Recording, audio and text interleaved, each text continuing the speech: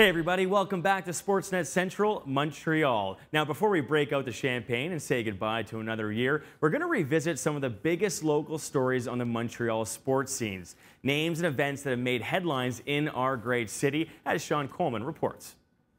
2014 was the year of the makeover for Montreal sports. It started with new head coaches. The Alouettes brought in Mr. Optimistic.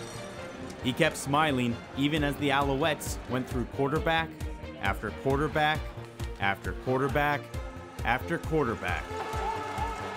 An incredible late season run nearly had them in the Grey Cup. Too bad Hamilton's Brandon Banks had other plans.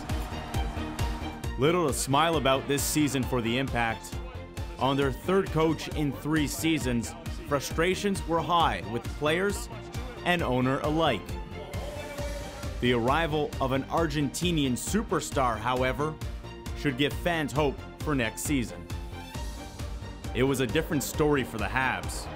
Fans started planning Stanley Cup parades in the spring after Michel Terrier's squad upset the Bruins. Sadly, Chris Kreider crashed the party. 2014 was also a year of breakouts. A dazzling tennis star reached the finals of her first major. And David knocked off Goliath in university football before winning the Vanier Cup. As young stars welcomed the spotlight, the older generation said goodbye. Veterans packed their bags and left for the warm beaches of Italy or the not-so-warm beaches of Buffalo. Unpopular stars were traded away. Some legends had their jersey retired. Others laid to rest. 2015 promises big things for Montrealers. Just remember, bring a program so you can recognize all the new faces.